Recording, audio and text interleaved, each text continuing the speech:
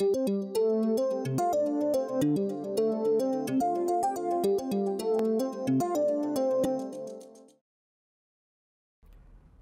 the Franck-Condon principle is going to help us understand a phenomenon that you're already familiar with, but may not know the details of, called fluorescence. So remember that we've learned that transitions, vibronic transitions between two different electronic states of a molecule, from one vibrational state to a vibrational state in the other electronic state, those have to be vertical transitions. So if we're starting out in the ground vibrational state of this ground electronic state, that vertical transition could land us in several different choices for which vibrational state, but it's likely not going to land us in the ground vibrational state. So let's say the transition, let's say that we shine light on this molecule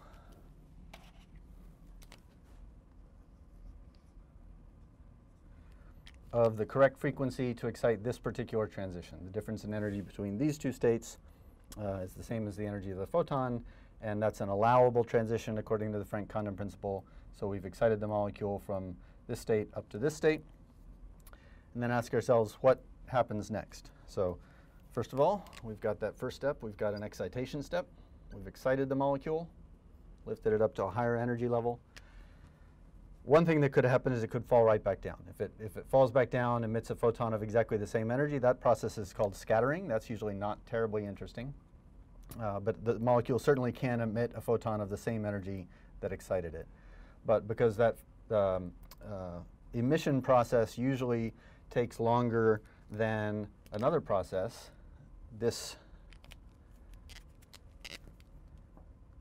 it falls down a vibrational level, so from this vibrational level falls down to this vibrational level, perhaps down another one or two vibrational levels, that process is called vibrational relaxation, and that actually happens more quickly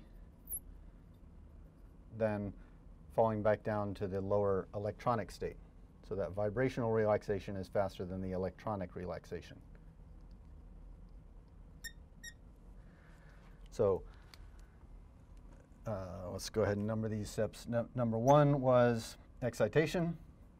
These small down arrows between different vibrational states, those are the vibrational relaxation steps.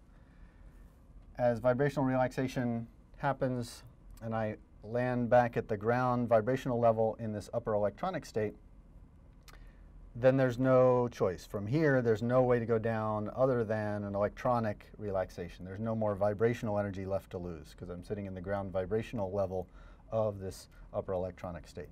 So from there, there's no choice other than to wait around until the molecule undergoes electronic relaxation. And now, remember, that transition has to be vertical. It's not going to land back in the ground vibrational state of the lower electronic state. It might land in this state or this state.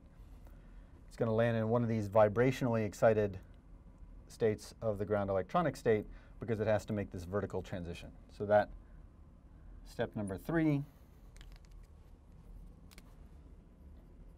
is the step we refer to as fluorescence.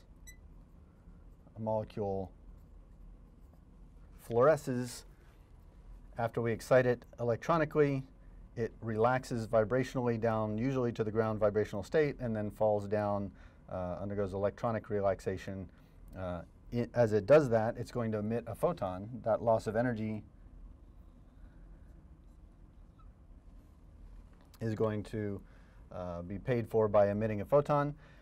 That emission is guaranteed going to have smaller energy than the excitation because of those intervening vibrational relaxation steps. So that fluorescence step is going to have lower energy or a longer wavelength than the excitation photon.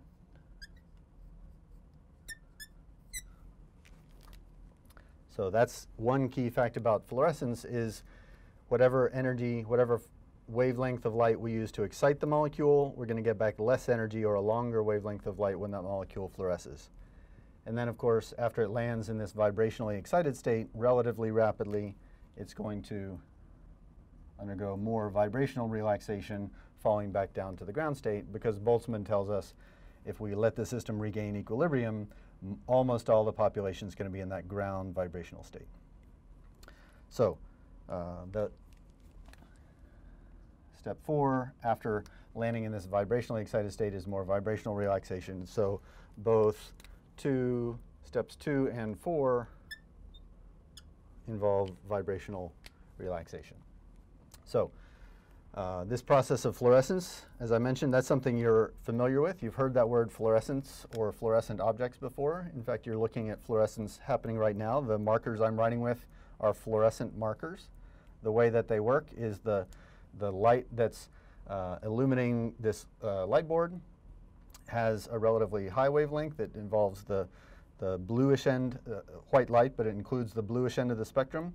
So these red or green or orange markers that I'm using, they fluoresce and they emit light. So the reason it looks like they're glowing is because they literally are glowing. They're emitting light after being excited with white light and then emitting light of the specific colors of these fluorescent markers. More commonly, you're used to fluorescent lights. Maybe the room you're in now, or certainly a room you've been in not very long ago, had fluorescent lights in the ceiling.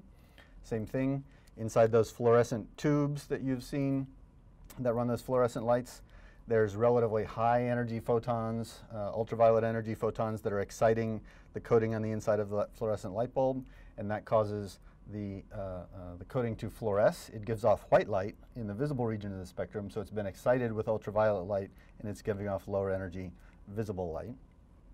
Another example that you're likely familiar with is black lights or ultraviolet lights. If you've been to certain fancy roller coasters at amusement parks or a Spencer's gift store or a rave or something like that where you use a black light to cause your clothing to glow and fluoresce, the exact same thing is going on there. The black light is shining ultraviolet light that you can't see it because your eyes see visible light, and it causes certain molecules, certain dyes in some clothing, for example, to fluoresce and give off light in the visible portion of the spectrum.